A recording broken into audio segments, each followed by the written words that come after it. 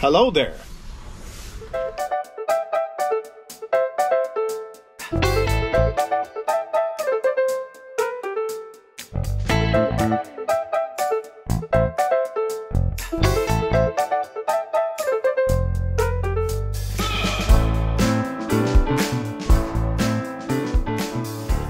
Hi guys, welcome back. This is Alpha Omega, and that's Alpha Omega there. That's my concrete video. By the way, a lot of you guys said when you watched that video that you were going to wonder or take bets on how long it would take for the concrete to crack because there's no foundation.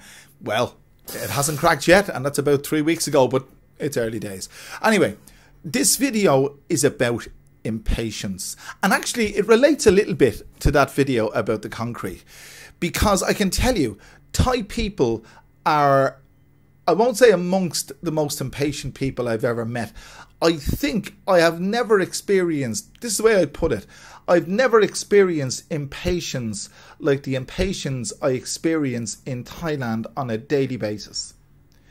And again, I'm not, it's, you know, this isn't, I love living here. I really do. And I love the Thai people. I have wonderful experiences every single day.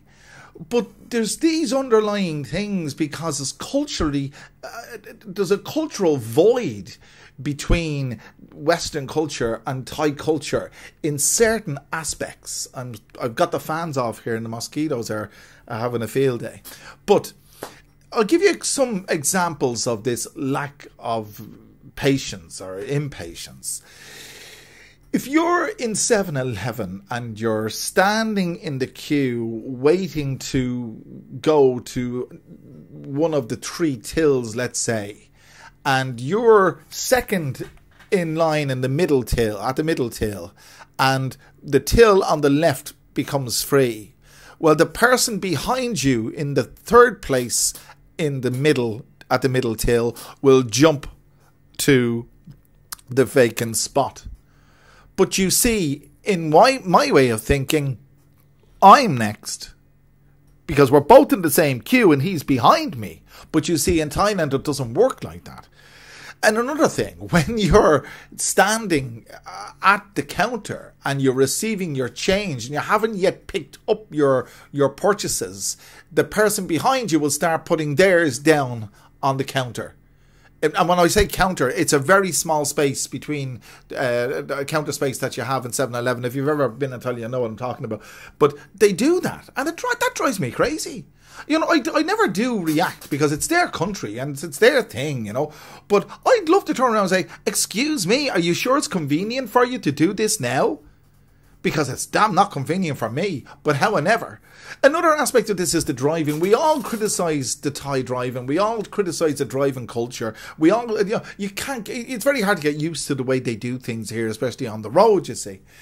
But impatience comes in the form of motorcyclists. When you're turning left, they will overtake. By the way, we drive on the left side of the road here. So when you're turning left, making a turn into a junction, let's say a left junction, a right angle turn, you've got to keep an eye in your mirror for motorcyclists because they will undertake you. They come up on your inside and try to pass you by as you are executing your turn, and that is just such a crazy thing to do. It's the personification of impatience. And it's, again, when I say this here, you might think it's not just it's hard to get used to. It's something I don't want to get used to because I don't want to be in that situation. But that's the situation I find myself in on a daily basis on the roads in Thailand. They will undertake you if you're turning left. And they'll overtake you if you're turning left or right or anyway. They will cut in front of you and make that turn ahead of you. And if you're on a zebra crossing, we call them zebra. You probably in the States it's zebra, but you probably call them a crosswalk, the black and white thing. You can stand there all day and they won't stop. And even when you're on it, you have to indicate to them that you want them to stop. There's actually red flags at these crossings that on either side people would walk across the road with the red flag. Imagine having to display a red flag to ward off the ever-present danger of motorists that just will not stop at a pedestrian crossing. And that's impatience, you see. They're always in a hurry. They're always looking to go there quicker than you know. I do my videos for the Big Picture El Panorama in Wigwang Night Market, and it's a very narrow. There are some very narrow passageways, and when I stop to let a blind person, there's a lot of blind guys singing karaoke, and they'll meander their way through the market, you see, and they're very slow. But I'll stand to one side and stop and let the blind guy pass by. But the people behind me will take that as an opportunity just to breeze past me and get it, you know, to maneuver past the blind person. But if that was to happen elsewhere, if someone did that and I was behind them and they were letting the blind person pass by, I would acknowledge the fact that that's what they're doing, and out of respect I would sit back or stand back and wait till the coast is clear and let them go first. But you see, they are too impatient for that. I could go on and on and on and on and on, like roundabouts, for example. Roundabouts are decorative. I mean, that's all they are. They're ornamental.